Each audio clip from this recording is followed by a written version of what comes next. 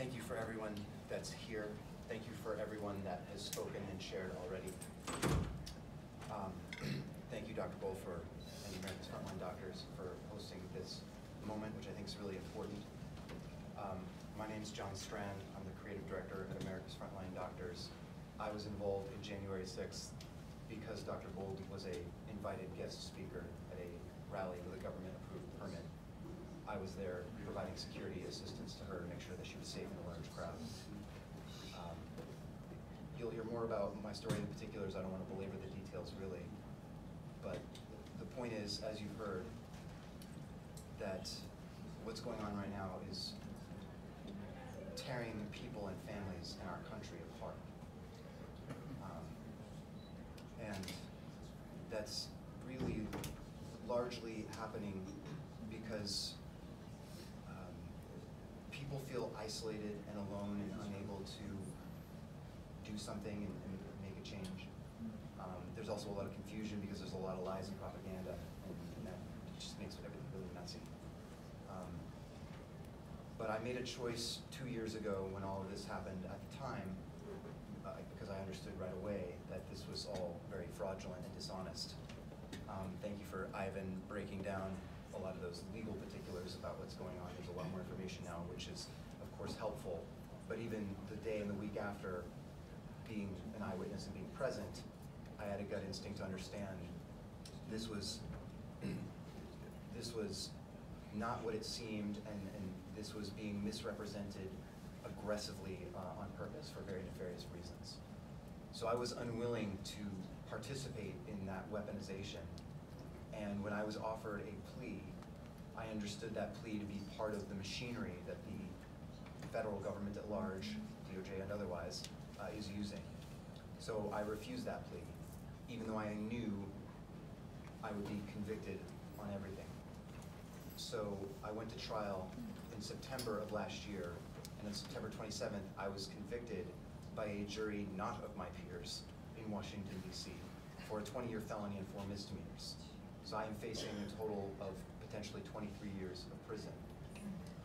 I was supposed to have been sentenced once in January and then in May, and it's now set permanently, I'm sure, in a couple of weeks from now on June 1st. And I have a specific detail that I just want to announce, which is, I'm assuming you are probably mostly familiar with Matthew Perna. His aunt, Jerry, is of course a dear friend now and speaks powerfully on his behalf.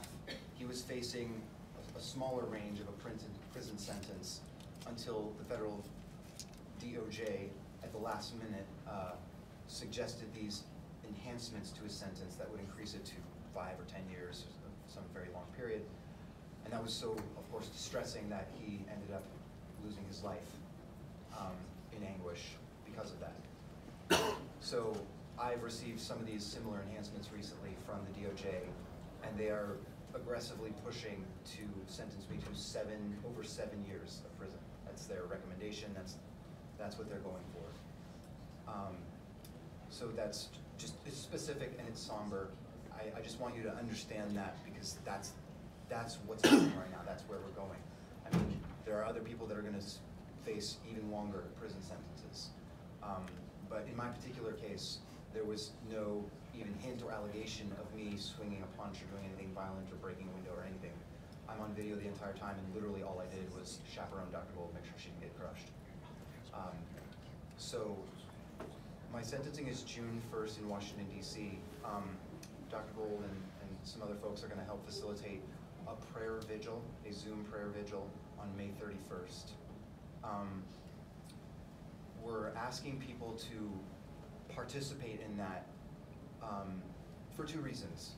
Obviously, number one, the next day, we're really going to be praying for God's intervention and His Holy Spirit to be working miracles in the courtroom, just asking for mercy and wisdom for the judge to understand what's going on, all the facts that are really going on.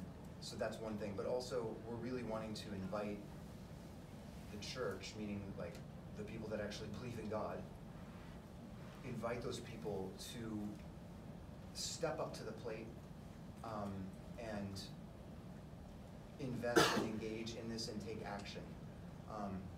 So we have an invitation to sign up for that prayer vigil that's on my website, which is johnstrand.com. I'm sure we'll also get something up on the Frontline Doctors website as well. And we're just asking you guys to share that, participate in that prayer vigil. If anyone is in DC on June 1st, the sentencing is open to the public, and we'll hold a press conference immediately afterwards to discuss what the sentence is and what the next steps are. But I just want to say on the record now that I'm doing what I'm doing because, number one, I know I'm innocent. And number two, I know that I've been called by God to stand firm in support of what I know is right and what I know is true. No matter what the cost, no matter what the prison sentence, no matter what the persecution, no matter what anything. Literally nothing can and will stop me from taking one step at a time and pursuing the calling that God's given me to give witness to the truth. And I know the truth about myself without question, because I am me and I was there. I know I'm innocent, and I know without question, because I was there, that so much more about January 6th is a lie. That's right. That's right. That's right. And the only way to expose a lie, expose darkness, is to bring in light. That's right. And that's the truth. So that's my mission. That is my calling. I am very grateful to everyone being here, participating, supporting. Please sign up for that prayer vigil on the 31st of May.